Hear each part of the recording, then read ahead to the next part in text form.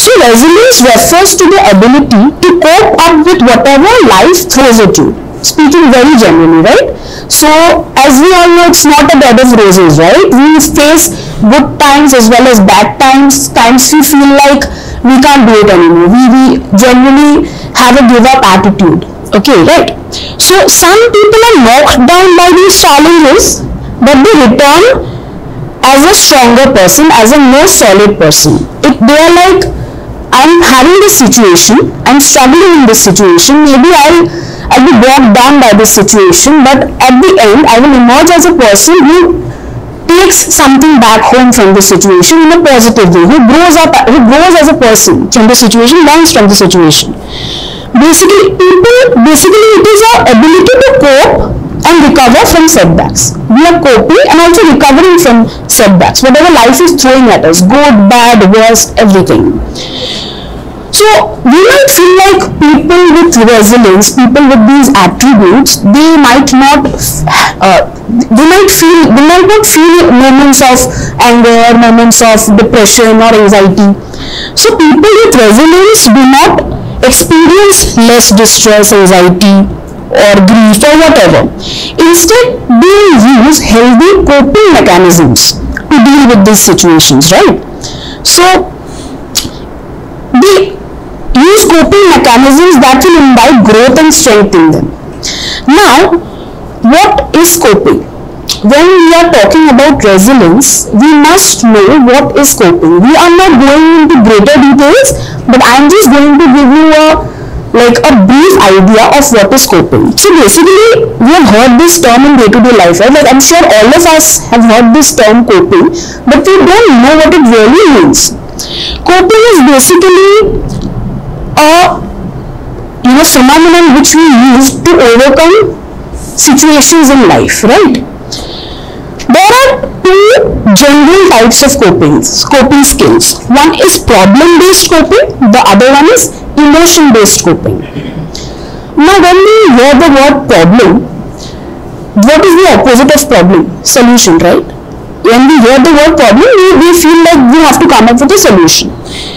So problem-based coping is helpful when you need to change situations, perhaps removing the stressful thing from your life.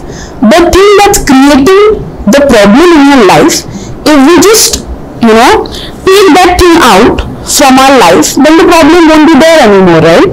So there are a few causes that create, maybe there are a few points that usually causes resilience, right? Some say that we can imbibe that genetically, but again, it is a very controversial topic and it's still under study. So how to build resilience is like the main part of what I'm speaking right now, right? So I'm having some points, science-backed strategies to build resilience, right? These are only not written just for the sake of it. They are science-backed. So the first point is change the narrative, right?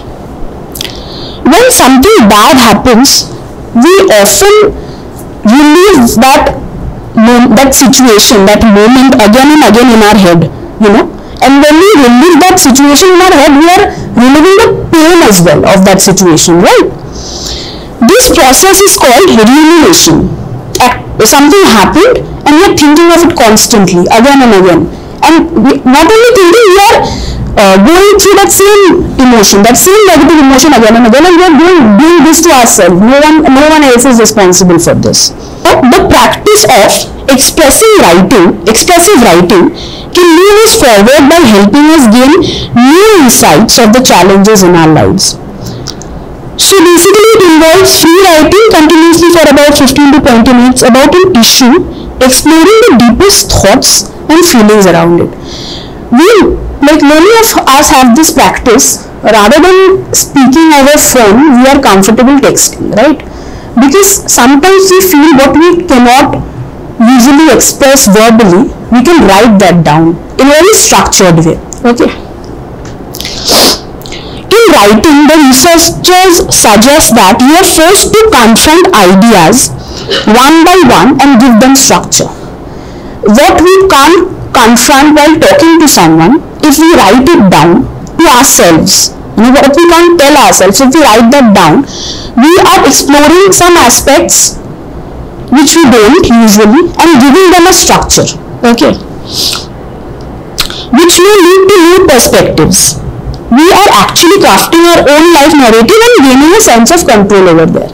We are exploring different aspects, like this can happen, I might feel this way, I might feel this way, this will be the result of feeling this way. So we are exploring a lot of things and gaining a sense of control over ourselves. The second one would be like finding silver lining. Okay, so finding silver linings invites us to call an upsetting experience to our mind, right? Some experience which was not a good one according to us, okay? And list 3 positive things about it. For example, we had a fight with our friend, right? So it's generally not a very good experience that we feel. So what we will do, we will find 3 points that that was positive about it, some important issues into the open, and allow you to learn something from that. Suppose I am having a fight with my friend because of there's some topic about that, and then we find like, thank God we talked about it. Now I know how you feel, now I know how I feel about the situation, now I know how we can come back to a joint conclusion and work on this, right?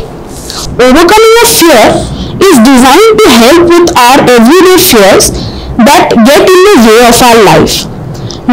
For example, I'm scared of lizards, okay? So yeah, or I'm scared of public speaking, right? We can't talk ourselves out from such fears, right? If I am in front of a lizard, I can't say I am not scared, I won't touch the lizard. I'll have a heart attack, I can't do that, right? So instead, we have to tackle that emotion directly. How do we do that? For example, expose yourself to what scares you, but in small doses. If like today public speaking, if I'm scared of public speaking, but I am doing it, I am taking small steps, take baby steps. Don't take a drastic step that will affect you in a negative manner, okay? Small doses basically. Or rather than, as I told you, giving a toast in a small wedding, in a small get-together where you get to speak, right? Not in big office conferences or big job interviews, nothing that directly. Third one would be practicing self-compassion, right? Basically, there's also one exercise which I feel is like super valid, which is how would you treat a friend? This is the name. So, if your friend was in this particular situation, what would you, how would you guide her? How would you motivate her? Why aren't you doing the same thing when you are in that same situation? You should be like more considerate about yourself, right? So, this is, I think, a very solid point. Like, how would you treat your friend? You treat yourself that way. Like, why am I so harsh on myself? Like, what would happen if I weren't? What would be my suggestion for my friend if he or she was in this situation? Next point would be cultivate forgiveness. In our lives, we face a lot of situations where somebody has done something to us, whether consciously or not very consciously. We try to just hold on to that feeling for really long, and we try to nurture that feeling here and there, like I hate that person, I can't bear the sight of that person. Research suggests that cultivating forgiveness could be beneficial for your mental and both physical health. Letting go or forgiveness does not necessarily mean you are completely fine with what the person has done to you, or what the situation that the person has formed for you. You're completely fine with that, you have forgotten that. That's not the case. It doesn't mean like letting the offender off the hook or even reconciling with them. You are friends again, you are having a great bond again. That's not possible. Even if you try that, that won't be completely true. You're not being true to yourself. Last point that we need to talk about is, like we all practice, we all have heard about this, is meditation.